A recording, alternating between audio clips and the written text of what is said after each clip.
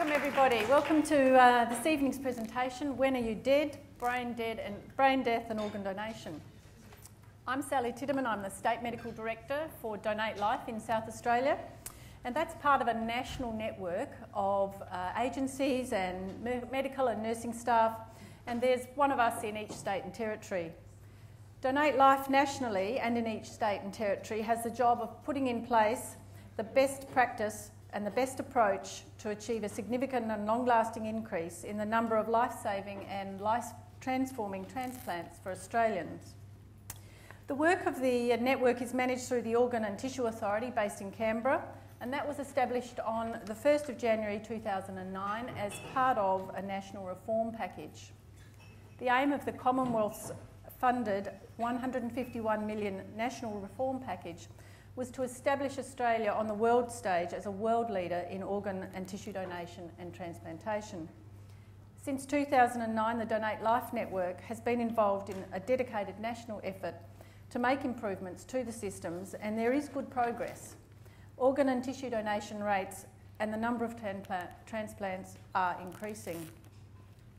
Tonight I'll be introducing you to a panel of experts, two of whom I have sitting with me here, Stephen Orr, who is one of our organ donor coordinators, so a senior ICU nurse who works coordinating organ donations, and Dr. Stuart Moody, an ICU consultant who works at the Queen Elizabeth Hospital and also at the Royal Adelaide Hospital. So this panel will have some other members of the panel as well, and we are going to be talking about a situation that most people don't even want to think about, and it's really the possibility that you or someone close to you will become seriously ill or injured and end up in hospital and intensive care. So serious is the situation that we're discussing tonight that brain death will be diagnosed and organ donation a real consideration. But how did we get to this place? Tonight we'll be using a real case study to talk about the process of brain death and organ donation. There'll be time for questions throughout the event. Before we begin, I'd really like to clarify that the focus of our discussion is the donation of solid organs, not tissues. So solid organs are heart, liver, lungs, kidneys and pancreas, whereas tissue, we refer to tissue and it covers eyes, heart valves, bone and skin. So we're only concentrating tonight on the solid organs. Also, it's important to clarify that there are two ways to certify death: cardiac death and brain death. And we're focusing just on brain death tonight. Before we start, I'd like to put the story of organ donation in context, and I'll do that by firstly stepping through a slide that really gives the bigger picture. So according to the ABS 2010, Australia had 22 million people. That then relates to the fact that we have about 145,000 deaths in Australia a year. It's gone too fast. It skipped, sorry. That then gives us about 78,000 deaths in hospital a year. So we've gone from a population of 22 million, 145,000 deaths, 78,000 of those deaths are actually in hospital. Now, to be an organ donor, you have to be recognised as a potential donor, and you have to be confirmed brain dead, or you have to be confirmed cardiac death. And so you also need to meet some criteria that make you be medically suitable or not. And so of that 78,000 that die in hospital, only 790 people qualify to be a potential donor. So that's 1%. So you can see the pool of potential donors has diminished. When we actually get to the number of donors, it then drops again. Last year there were 309 organ donors out of 790 potentials. And we'll be going into the reasons for why we get that drop off, why there is that attrition between the 790 and the 309. And then from the donors, we move to the transplant recipients. We usually see about 4 organs per donor, and last year there were 916 recipients of organs. So that's the bigger picture. So just to reiterate, only 1% of deaths in hospital give rise to potential donors. In 2010, there were 790 potential donors. If we just go back to the step, potential donors to actual donors, so potential donors to actual donors, we can break that down further. Out of those potentials, there were 664 requests to families for confirmation of organ donation. There were 379 consents, so we've dropped from 664 requests to families to 379 consents, and ultimately, again, there's another drop, and there were 309 donors. If we go then again to the final step, I mentioned transplant recipients. There were 931 recipients of 978 organs across Australia last year. Okay, so we're now going to move to the actual case study.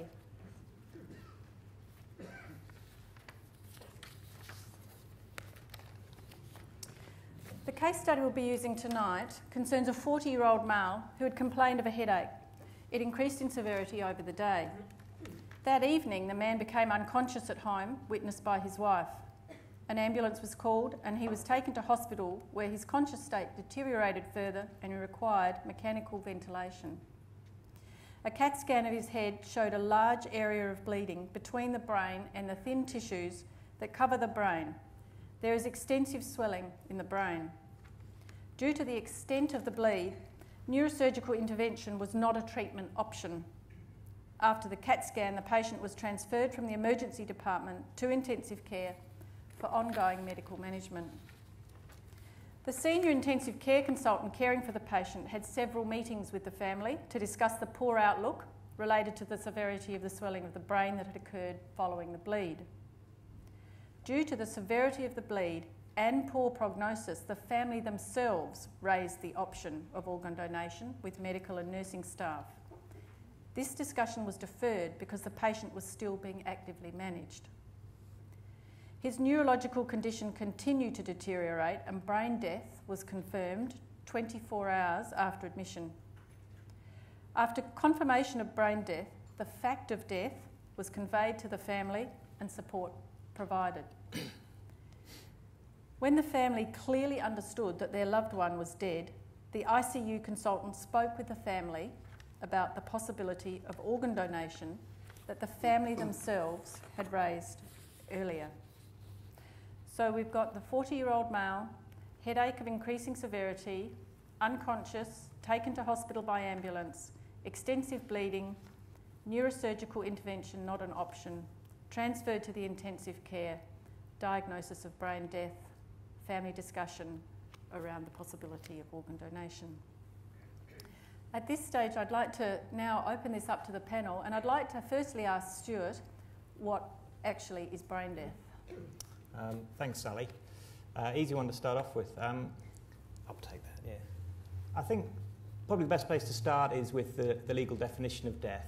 And as Sally said, there's two ways you can die. But a brain death definition is the irreversible cessation of all function of the brain of the person.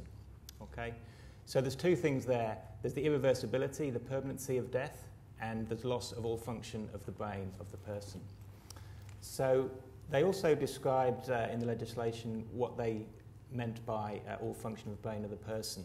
And what they said was that that person would never again experience consciousness, emotions, knowledge, thought, feeling, sensation, speech and hearing. So what we have to understand is that these individuals are not severely brain damaged but still alive, like patients in vegetative states or minimally responsive states. They have absence of all function of the brain. The second thing that you need to have is permanency or irreversibility. And that ties up more with how brain death evolved, which started back in the 1950s, really, with the use of mechanical ventilators in intensive care units. Up until that point, patients weren't ventilated. So when an individual had a catastrophic brain injury that would have resulted in brain death, they would have immediately stopped breathing, become hypoxic, and their heart would have stopped. So there was no requirement for a brain death definition. What the practitioners found around that time was there was a group of patients that were on mechanical ventilation who showed no function at all of their brain. And they looked at these individuals, and what they noted was that there was no recovery from that point. Once there was loss of function, there was no recovery, and inevitably these patients progressed to cardiac arrest normally within days to weeks. And they described these patients as beyond coma, and there was a paper around that time that was published discussing that. We also know from looking at countries where they haven't adopted the brain death standard until recently, and an example of that is Japan, where they have continued to ventilate patients that we would recognise as brain dead beyond that point. And they have also experienced that once they've had an individual lose all brain function, there is no restoration of that function and the inevitability of progressing to cessation of heartbeat. So those two facts then are tied together. And the other thing to say is that there's never been a documented case in the literature of any individual meeting the criteria and preconditions of brain death and then having any recovery of brain function. So Stuart, why is it that some people and families struggle with the concept of brain death? In your experience, why is that? I think that's the reason for that is that a brain dead patient looks very similar to a lot of other patients in hospital. It looks the same as somebody about to have surgery. They're on a mechanical ventilator, their chest will go up and down, their heart is still beating, they are warm to touch, and they're pink and perfused. So to an untrained eye, they seem alive, but there is absolute loss, complete loss of all function of the brain. And it's really trying to understand where the essence of life is. And as an experiment to the audience, I guess, is if we could, if you could be part of some sort of Hollywood movie where you could transplant your brain into another body, and leaving your body behind, but that body was being maintained on machines.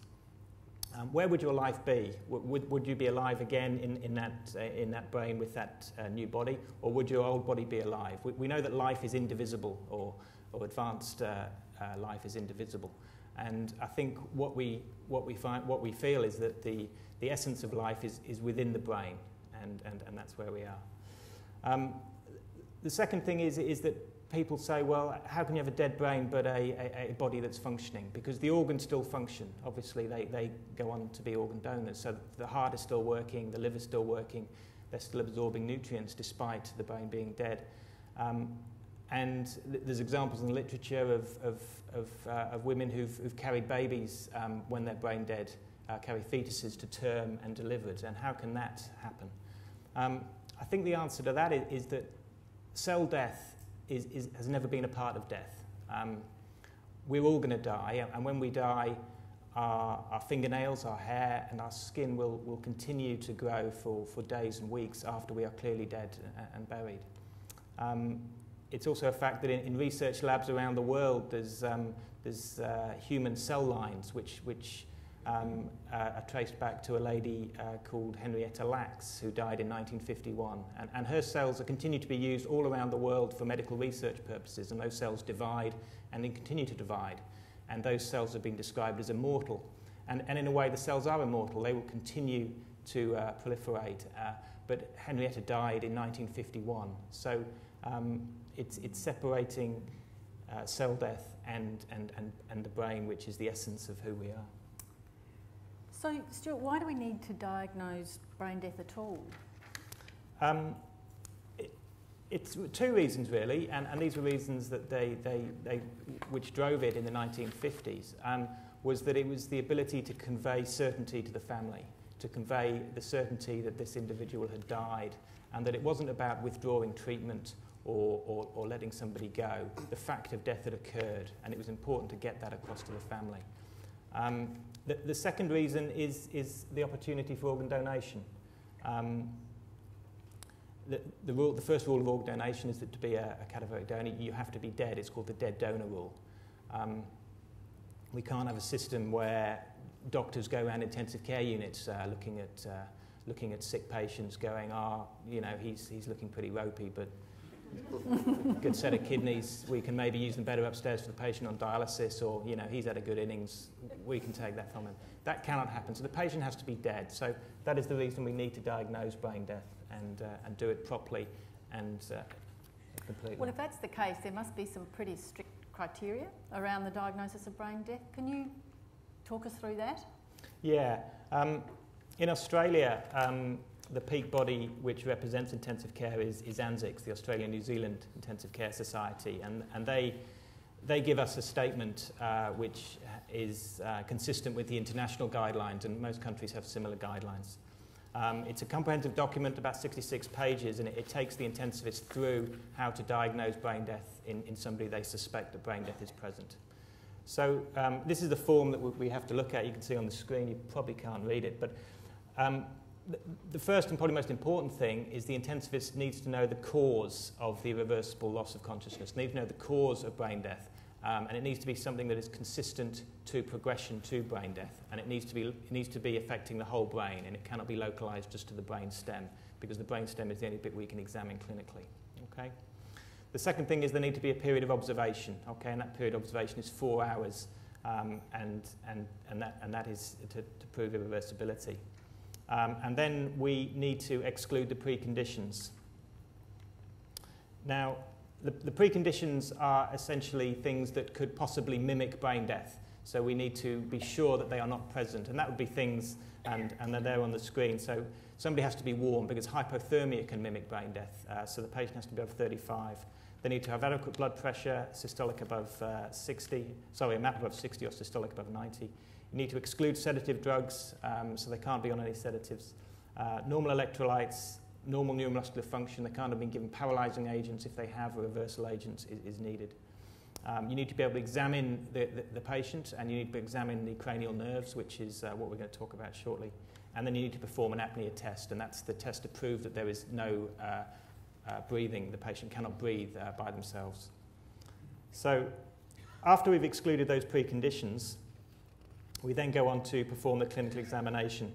And the clinical examination is listed there, where we go through the patient is unresponsive, there's no response to pain, and there's no pupillary response, no corneal response, no gag, no cough, no vestibulo-ocular, and the patient's apneic, as in not breathing. And we're going to go through each of one of these with a video, so that's why I've sort of rushed through them. So the first one is that there's no response to pain. So this is a reaction. So this is a girl who's getting pressure over a supraorbital nerve, which is very painful and stimulating, and then she reacts to that.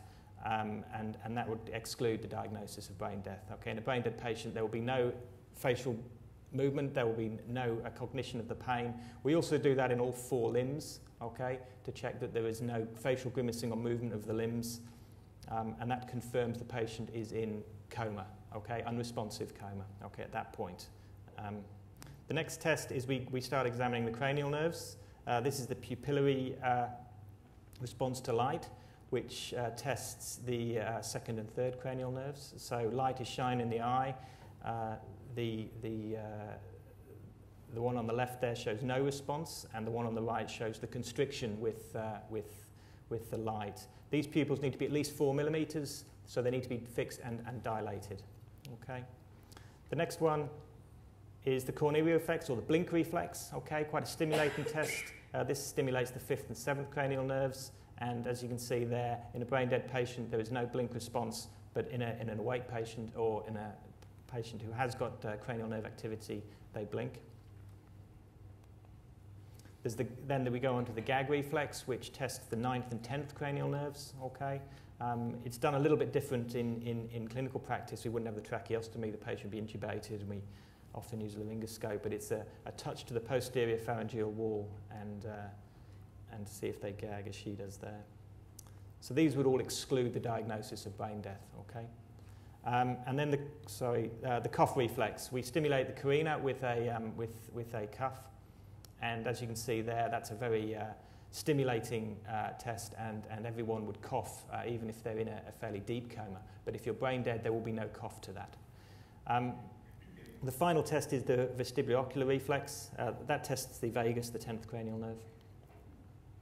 And the vestibulo-orbicular reflex is 50 mils of cold water, ice cold water, into your inner ear, and that causes circulation within your semicircular canals, and then that will cause your eyes to move in a nystagmus sort of way if you're not brain dead, as in there is cranial nerve activity. That tests the third, fourth, sixth and eighth cranial nerves. Okay, so they're all the cranial nerves that we can test. If there's absent response to all of those, then we proceed on to the apnea test, which we don't have a... We'll leave that on there. We don't have an example of the apnea test. The apnea test is to prove that there's absence of breathing. Okay, so what we do is we pre-oxygenate the patient and then disconnect them from the ventilator, exposing their abdomen and chest, looking for any respiratory movement, and then wait for their carbon dioxide level to rise to a CO2 of 60 or a pH less than 7.3, which is a maximal respiratory stimulus, looking for any respiratory effort. Normally takes about 5 to 10 minutes for that to occur, so they're apneic for 5 to 10 minutes. If there's any desaturation, we put them back on the ventilator. Once all of those tests have been completed and confirmed that there is no breathing and no response to any of those, having met the preconditions, and that doctor will then sign the form and say, in my view, this person has satisfied conditions for brain death. So just to recap, when is the actual death? When is the time of death once you've been through all of those tests? It's the legislation, for good reasons, has a second doctor perform a repeat examination. So a second doctor performs exactly the same tests, and the legal time of death is when the second doctor has completed those tests. So that will be when determination of death has occurred. We recognise that death has occurred in the preceding hours, but actual determination of death is the time of that second set of tests. So there's two doctors doing an identical exam. Okay, and I mean, those tests look like they could be fairly confronting for family. A family present when this happens? My practice is I do offer it to the family for the second set of tests. Anecdotally, a lot of families, it adds reality to the concept of brain death, particularly when they see their loved one not breathing. And I think then they find acceptance of brain death slightly easier. If they don't want to come, obviously we wouldn't push that, but I do have it as an offer. And does this take a long time, all of this? I mean, what's the sort of time period of this observation and testing? The testing itself's fairly rapid. It can be done in sort of 5 to 10 minutes, but there is a 4-hour period of observation at the start where we need to confirm that this is a continuous period of apnea and fixed dilated pupils. So that 4-hour period starts from when the nurse would say to us, well, the pupils are now fixed and dilated, the patient has stopped breathing and they have stopped coughing. And at that point we would say, well, they have likely progressed to brain death because we know what the initial diagnosis was. That's changed slightly if the insult was a hypoxic ischemic injury. That's an injury where there's lack of oxygen to the brain. We extend that period to 24 hours. Of observation? Of observation, yeah. Only because there has been some dubious case reports of a return in function within a shorter time period. So these guidelines have erred on the side of safety. So it's quite a long period we're looking at. 4 hours, 5, 6, up to 24 hours sometimes. Yeah. And what happens next? Once you've got through that period of testing, what happens next? Once that patient's been diagnosed as brain dead, then the priority then is really to explain that fact to the family and to look after that family at what is clearly an emotive and difficult time for them. So our role then sort of goes into explaining the fact of death and making sure they understand that fact of death, because it's important, particularly as the patient still looks pink, warm, perfused and chest going up and down. And when we were talking earlier, we saw that distinguishing a patient to be a medically suitable patient is very important. At what stage do you come to the decision or the discussion around medical suitability, i.e. is this patient a possible organ donor? I think that's something that the intensivist will be aware of. We never look at a patient with a severe brain injury when they arrive as a potential donor. We're clearly always acting in their best interest to try and reverse this terrible pathology. But, as all patients, in all patients who come to intensive care, there is a high risk of them dying. And if they're dying with a catastrophic brain injury, then there is a possibility for them to be an organ donor. So we would raise the option of organ donation with the family once they've understood the fact of death, which can be a decoupled conversation. But often, as in this example, families now often understand the option of donation prior to that, and they will approach us about it. And what about the register, the Australian Organ Donor Register that we've got up here? How does that play into this situation? Yeah, that's the AODR there on the screen. That's an intent register which variably we can offer to use and look on. It will always be accessed in a patient who has been certified brain dead. Okay, we will, as an intensivist, I will discuss with the family after explaining that they have died that there is an option to be an organ donor, and then we will say somebody will be accessing the register to see if they'd offered an intent. Generally, the family would know the wishes of the loved one, and the main use that I see for the register is that when the family are uncertain about what their wishes would be, we can then say to them, well, if you're unsure, what we can do is check the register. But often they will know, and they will come to us and say, look, he's always wanted to be an organ donor. So it is a useful device in some circumstances. And do families know that their loved one might be on the register, some of them? That's part of the campaign, obviously, that Donate Life are running, is that people communicate that wish, and that the final decision will be a question to the family. And we do encourage that they discuss that they have been registered on the register, but some may not, and if they do, then then obviously that's information that they can use to make that final decision. And just stepping back a step, I note you use the term mechanical ventilation. In the newspaper today I see life support.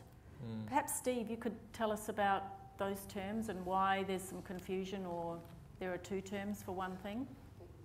Thanks, Sally. Yeah, there are a number of terms that we know exist in the community in relation to organ donation. One of them, and certainly within intensive care, one of them is mechanical. One of them, I should say, is life support. And we see that sort of bandied about in the press quite freely. That's a term we try to discourage within the organ donation sector because, as Stuart was talking about before, often it's a hard concept for families to grasp that their loved one is brain dead when they're actually pink and warm and their chest is moving up and down. So we see that as really an ambiguous statement by suggesting that it's life support, because that sort of points to the fact that they may not be dead if we're actually supporting their life. So we invariably use the term mechanical ventilation. There's a whole host of different terms that come up that we try to discourage as well. One of them is organ harvest, which you often see in the press. And we try to use the terms such as organ retrieval and procurement. Sorry. And one of the other terms that we try and discourage are terms such as passed away, because we really want to try and reinforce to the person that their loved one has in fact died. And given with some people the difficulty with them grasping this concept, terms such as passed away really have a negative impact on them. And your role as an organ donor coordinator, you'd have to be careful about these terms and explain them to families and those sorts of things. But can you tell me, as an organ donor coordinator, when do you get involved? Well, Stuart went through the process that he's involved in before, and the intensivists spend a considerable amount of time with families trying to get them to a point where they're more accepting of the fact that their family member has in fact died. Once Stuart and one of his colleagues have discussed the whole issue of organ donation, and it's something that the family want to explore further or are keen to progress, then the intensivists within the hospital will normally call our agency. Just to put that in a bit of context, our agency has probably about 6.5 FTEs of organ donor coordinators in this state, and we service the 5 main large hospitals within Adelaide. There's 2 of us on call 24 hours a day, every day of the year, so there's always somebody at the end of the phone if intensive care units want to actually contact us for the purpose of organ donation or just to get some advice. So generally that's the point we'll be called in to talk to the family and take the process from there. And then you get called in. Could you explain to us what the actual role of the coordinator is and how it all gets pulled together? Sure.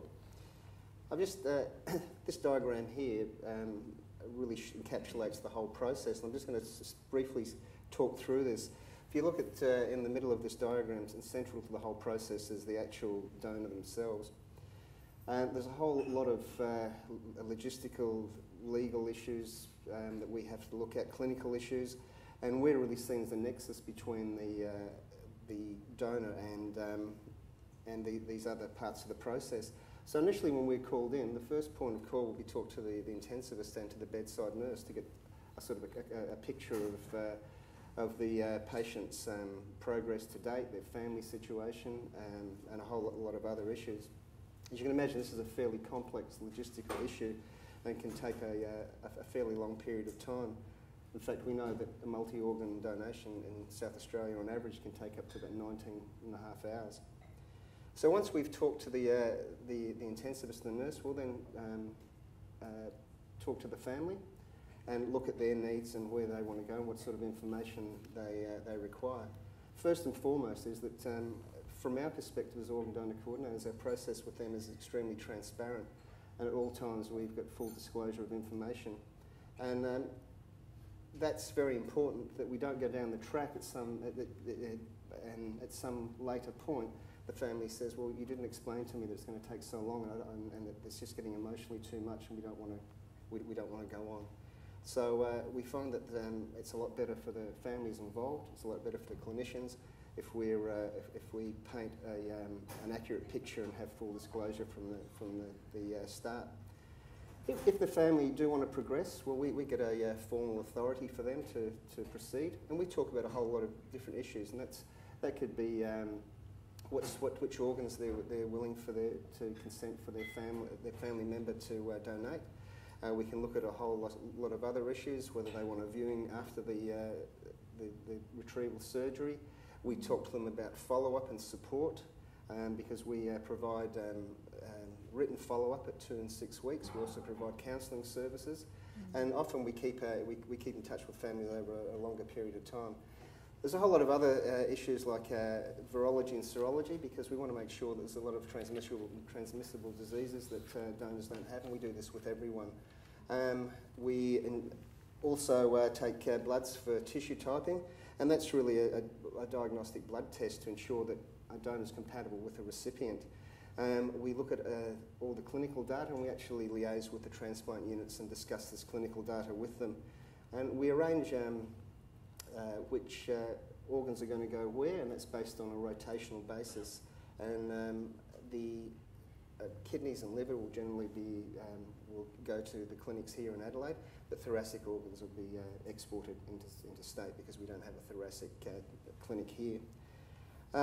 There's also a legal aspect with this. We have to ensure that we've got consent from the family or authority. If it's a coroner's case, that we've liaised with the coroner and made sure that we've got the okay to go ahead.